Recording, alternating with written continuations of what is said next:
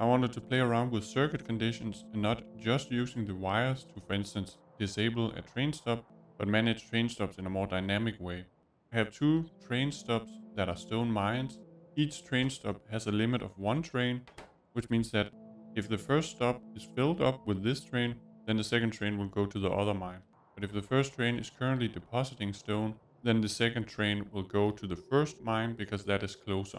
So this is simply clicking on the train stop and saying enable train limit 1. You could also set it to 2 and you could have a rail signal here, which would make it so one train is being loaded, one is waiting to be loaded, and if I have two trains that are either loading or waiting to be loaded, then any extra train will go down to the second mine. So that would make sense if you have mines that are further away, so you always prioritize the train taking the closest mine.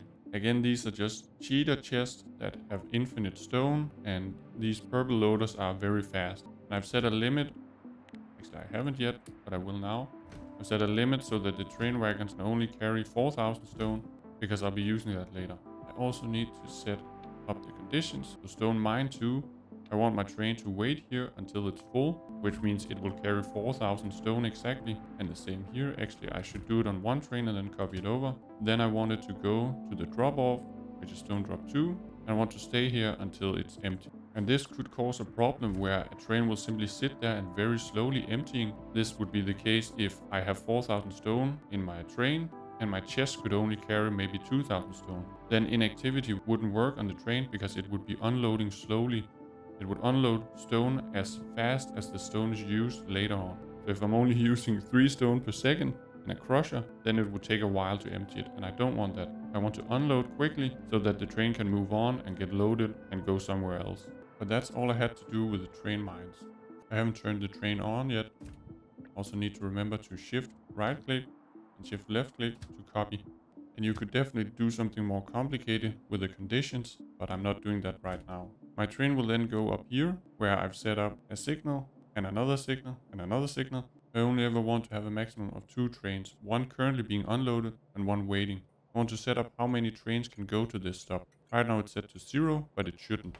So that's because it hasn't been connected to a circuit network yet. I have all of my chests, and conveniently the wagon will move items into each chest so that they're perfectly balanced, which means that I can hook up wires, and then this gives me the total amount. So if I just set a pole here, I can put a red wire to the pole, and this will then give me how much stone is in my chest. So if I just put in 400, actually that's 360, then I have 360 in my network. But I don't want to do that right now. I want to do math. I want to have 10,000 stone in my chest, and if there's less than 10,000 stone, then I want my train stop to be active and ask for 1 train, because I know a train carries exactly 4,000 stone, because the train is only allowed to leave the mine when it's completely full. Likewise, if I have less than 2,000 stone, then I know I can add 8,000 stone, meaning 2 trains worth of stone. So I want to have a limit of 2, which means I want to use this constant combinator, which outputs a signal. And I'm going to say 10,000 stone. So it's saying I want to have 10,000 stone in my network. And this is the number I'm going to end up with, but it will show the logic I'm working through. These chests give a positive count of all the stone inside them, and this gives a constant amount of 10,000. I want to have 10,000 in my chests, which means I can say I want to take a constant signal of 10,000 and minus it with whatever I have in my chests. That will give me how much stone I need to add in order to get to my limit of 10,000. I want to add an arithmetic combinator, which will take a signal, which is how much stone do I have in my chest. It's saying it has an input signal of 390. Then what do I want to do with it? Well, I want to take my input, which was stone, and then I want to multiply it by -1. We'll simply turn around the sign in front of the number. So positive 390 becomes negative 390. But I then need to say, well, what do I want my output to be? That is also stone. Now it's inputting what stone I have in my chest, multiplying it by -1, so my output is -390. When I then hook these 2 combinators up to the same pole, they will be added together. So I don't need an arithmetic combinator to combine the 2 numbers. So if I hook up the constant combinator, I'm outputting 10,000 stone, positive stone, and then I take the output of the arithmetic combinator and put that in the pole. So now it's 10,000 minus whatever I have in my chest, meaning I need to add 9,600 stone in order to get to my limit or my desired output of 10,000 stone. But I need to convert this into a signal for my train stop. I then want to do some more math, which is to take another arithmetic combinator, and this time say I want to take the input, I'm just putting it on the pole to make it more visible. I'm then taking the input, which is positive 9,600 stone, and I want to take this input of stone and I want to divide it by 4,000 because that is the amount of stone in a train. And this isn't actually normal division, it becomes integer division because I want my output not to be stone, I want it to be L for limit.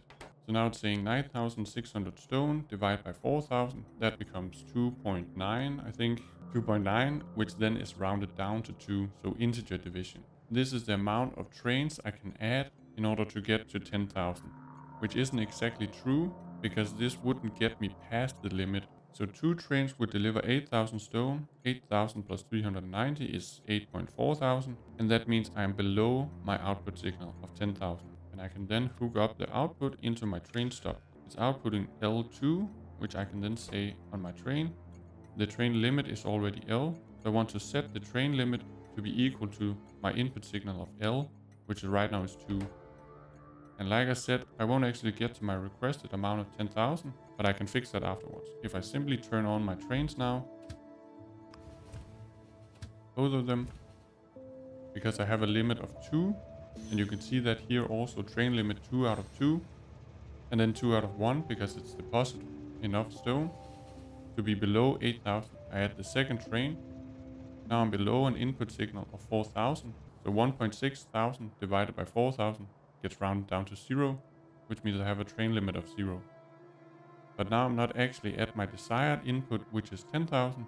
I'm at an input of 8.3 thousand. So I don't have the 10,000 stone I want to have, which sucks because I want to have 10,000. That's why I set my output signal is 10,000. So the amount of stone I need to add to get to 10,000 is then 1.6 thousand, which means I want to add an extra train to get above my minimum threshold. And what I can simply do is I could either take the input and then add 1, which means I'd need another arithmetic combinator to take the input of L and then add 1. And then I can just call it M because this is then the new output. That would then be 1, so I need to add 1 extra train to get above my threshold, but I don't want to have more arithmetic combinators. Future me here, what I said isn't entirely true. I'd need even more logic to ensure I don't have a train slowly unloading at my station. I only want my train to leave the stone mine whenever it can deposit its entire load. I can't simply add 1 to my signal, because my station would then always be open and allow at least 1 train to be there. I'd need to output -1 from my division in order to add 1 and then get to 0 so that my train stop is locked, and that simply isn't how my setup works. The next solution will work with the setup I've created. I instead simply increased my constant combinator to be 4,000 above my output signal. So since I want 10,000, I'll set the output signal to 14,000. And now a train is coming. So more stone is added and I'm now above 10,000 stone, which is what I wanted. So I have 12,000 as an input, minus 14,000, 1.6 again. And now 1.6 divided by 4,000 gets rounded down to 0, so I can't have any trains. So now I'm above 10,000, which is what I actually wanted. And then when I get below 10,000 again, then it would call for another train, and it is always the closest one since both trains were ready, which I think is neat. Now my input signal divided by 4,000 gets rounded down to 0, so it's turned off again. So for my uses, I would simply say that the constant combinator should be equal to the minimum amount of items you want plus an extra train load. So in Factorio 2, it would need to be 18,000 in order to have at least 10,000 in my chests. So yep,